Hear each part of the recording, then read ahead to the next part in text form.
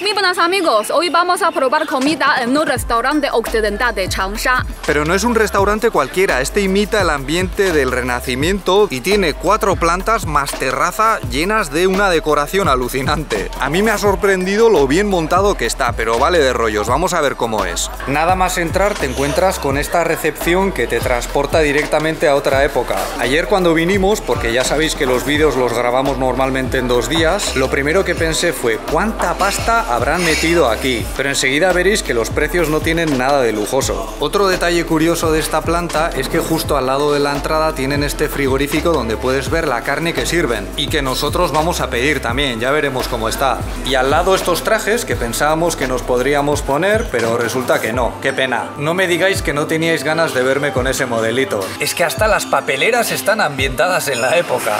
Uy, a mí esa familia de ahí me suena de algo, no sé de qué. Aquí tienen unas antigüedades y piensas, bah, seguro que son reproducciones. Pero de hecho en este tipo de locales en los que se toman muy en serio la decoración, no es raro que compren piezas auténticas importadas de otros países. O antigüedades originalmente europeas que andaban dando vueltas por China. Por ejemplo, esta copa tiene una marca aquí, EPNS, hemos mirado y resulta que es inglesa. Yo creo que lo más espectacular son estas escaleras centrales y el fondo. Una cosa curiosa de este sitio es que tiene entrada libre y sin compromiso de tener que consumir. O sea, cuando entras nadie viene a preguntarte lo que vas a pedir. Y muchos vienen solo para sacarse fotos. Otras que han venido por las fotos. No me extraña porque pueden salir muy chulas aquí.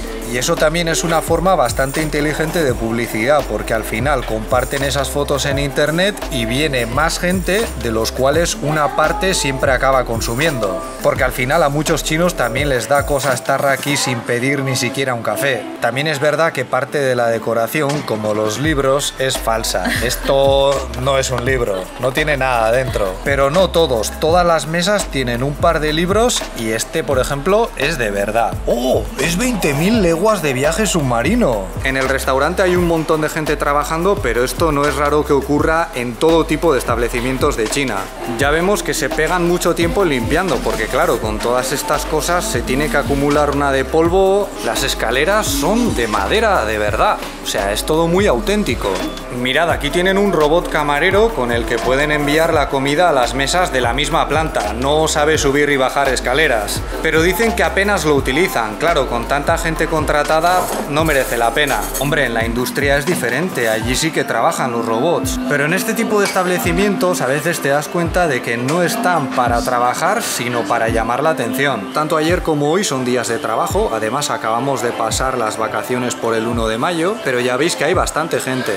Esto es la terraza. Habíamos pensado comer aquí, pero estos días el tiempo no está muy estable. Jolín, que no está estable. Hemos tenido unos vientos y unas tormentas de miedo. Ayer a la noche me asomé por la ventana, todos rayos, relámpagos, parecía una discoteca a lo grande. Mirad qué pedazo de comedor tienen aquí. Se llama Viena y yo creo que es el lugar perfecto para que se reúnan los inmigrantes occidentales inadaptados. Vienes con tus amigos, te metes en la burbuja y a quejarte a gusto de todo lo que no te gusta de este país. Que no es que no lo podamos hacer de normal, pero eso de reunirte con los tuyos, con los de tu misma procedencia para despotricar, lo hemos hecho prácticamente todos. Y Jabiertzo incluido. Recuerdo que sobre todo durante el segundo año que pasé en Wuhan, pasaba mucho tiempo en un café precisamente, acompañado de un colega sueco, y era eso nuestra burbujita de ambiente medio occidental en la que nos montábamos unos dramas de película. También es el escenario ideal para una conspiración, no me digáis que no. Y si un día vienen mis padres de visita, por ejemplo, y llega un momento en el que están un poco con sobredosis de China, podríamos venir aquí a comer y a estar en un ambiente algo más familiar para ellos. Aunque mis padres son de clase obrera, este tampoco es su ambiente precisamente. Este comedor privado es algo más pequeño y se llama Da Vinci por motivos bastante obvios. Los baños también tienen decoración, casi da pena usarlos. Parte de la gracia del vídeo de hoy consiste en ver qué piensa la madre de Lele de nuestra comida, entre comillas. Podríamos entenderlo como una pequeña preparación para cuando viaje a España. De hecho, ella nunca ha probado ninguno de los platos que vamos a pedir. Nosotros vamos a comer en esta sala individual, pero no porque nos creamos importantes, sino para no molestar a los demás con la grabación. Aquí el precio es el mismo, pero tienes que gastar por lo menos 300 yuanes, que son 38 euros, 46 dólares. Y vamos a zampar ensalada, espagueti espaguetis a la boloñesa,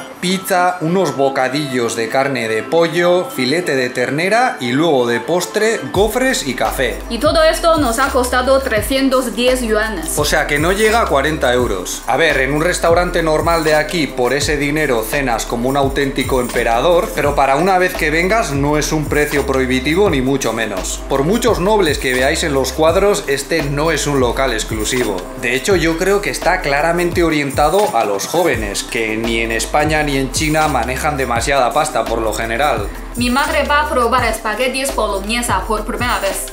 A ver, 怎么样？可以，什么味道？其实有点那个番茄味啊。和中国的面比起来，你更喜欢哪个面？我觉得这个面很好吃。 很好吃。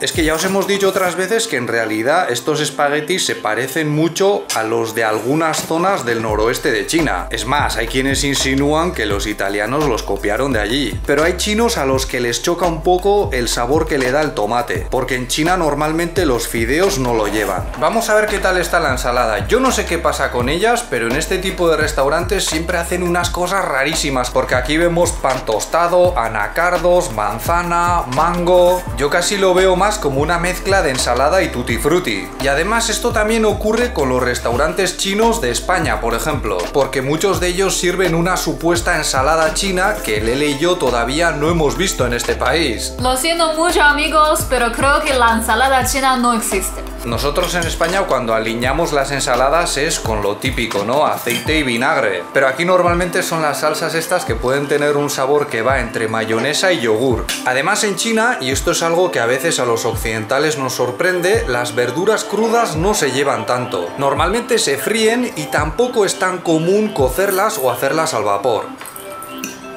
怎么样？可以啊，那很好啊。刚才起的这个鸭蛋。 鸡蛋那个是鸡蛋，咸的，还带一点甜的，就是那个调料。可以买，这个酱可以买，但是我不喜欢吃，我觉得有点奇怪。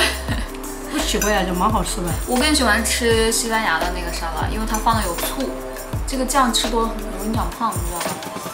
因为它是甜的。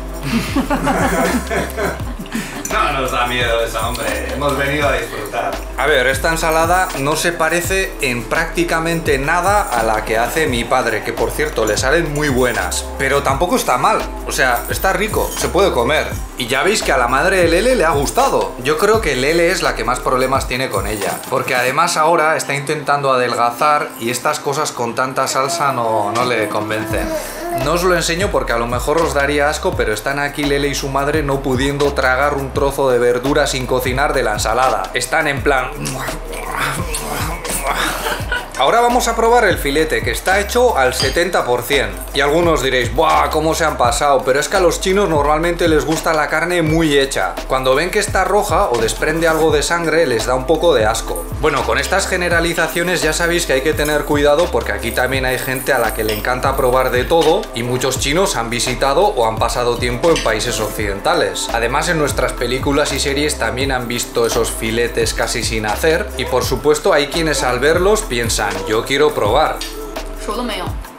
可以啊，很好吃。哎，这个很熟啊。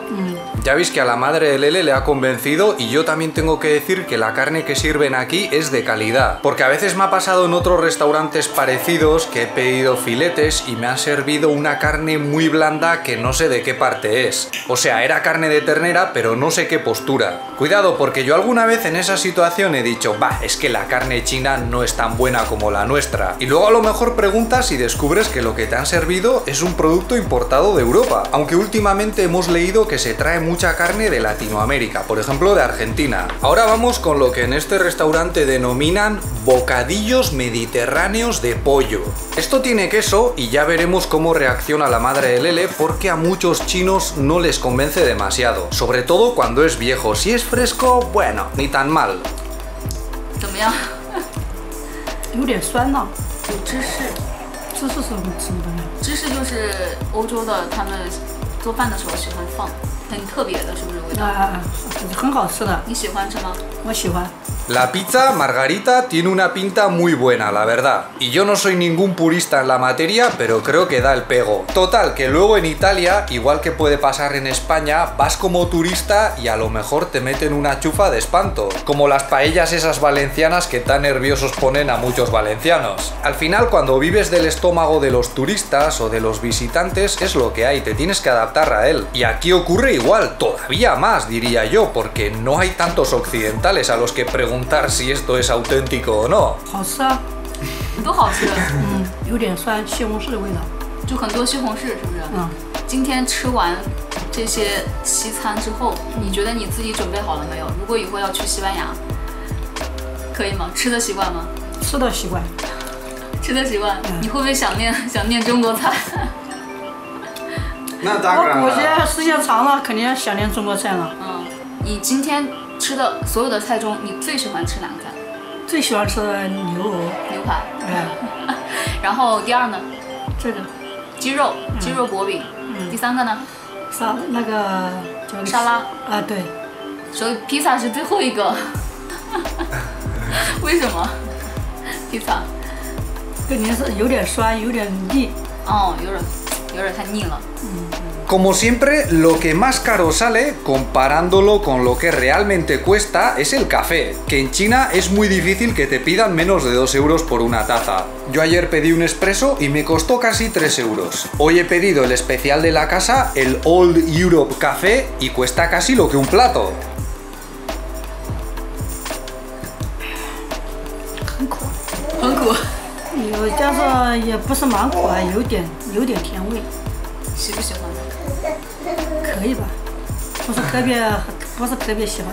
不是特别。Yo tengo que decir que los gofres de aquí me han parecido espectaculares, los mejores que he comido en China con diferencia. Yo no sé si sería parte de la receta original, pero con chocolate estarían insuperables. 怎么样？很好吃。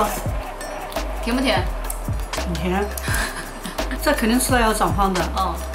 是甜味嘛？是甜味啊，有那个鸡蛋的味道。好像有蜂蜜，有没有蜂蜜？